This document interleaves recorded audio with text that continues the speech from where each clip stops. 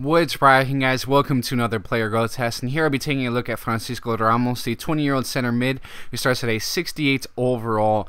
Some pretty solid stats.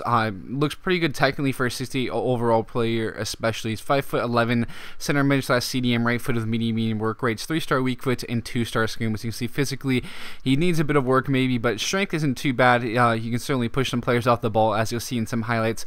Mentally fairly well rounded, but of course technically is where he stands out at the first at the least. As you can see, of course, ball control, short pass, shot power being one of the few green stats he has there. But 77 overall now, the end of year 3, and he had some great growth mentally and technically. Grew very quickly, I have to say, and he continued to grow when he got over the age of 30 as well, which is very interesting to see. But you'll see now 80 overall, age 25, so this is year 2020 now, and again the growth was really good.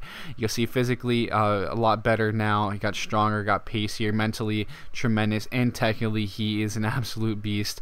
You can see his solid marking and tackling to go with his great passing skills, and not too bad ball control, dribbling either. He had quite a few assists. He could really run at defenders and the like, and he could also get forward and score some goals, as you can see here, getting in those good spots to be able to put the ball in the back of the nets, as he did in that instance there. Could also certainly play a good pass, which you'll see here. Perfectly weighted through ball that is going to lead to a goal. Had plenty of assists like that.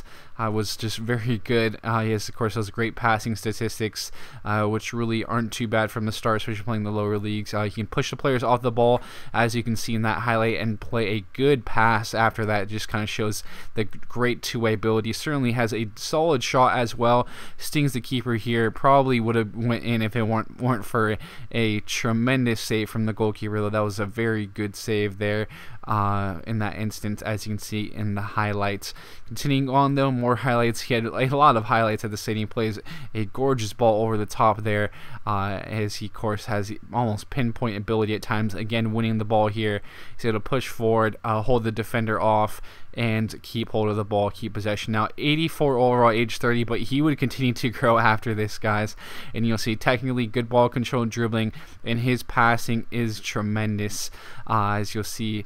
I mean, the shot power kind of made the long shots look a lot better than actually what they were. He's only 70 long shots, but he has some pretty solid shot power, so he can certainly sting the hands of goalkeepers. And finishing wasn't that great, but it didn't seem like it, with some of the finishes he did have throughout this. He seemed a lot better than that. But again, he would continue to grow after this, and would actually grow even physically. So growth is just very interesting. I think it's really just so difficult to even find a genuine pattern. I know I've been asked by that by a lot of people, but you'll see your age 33, and he gained a bit in his strength, as well as slight improvements in his pace, and of course, again, technically is tremendous. Grew a bit mentally as well, which certainly helped him grow to that 86 overall that he would cap out at, guys.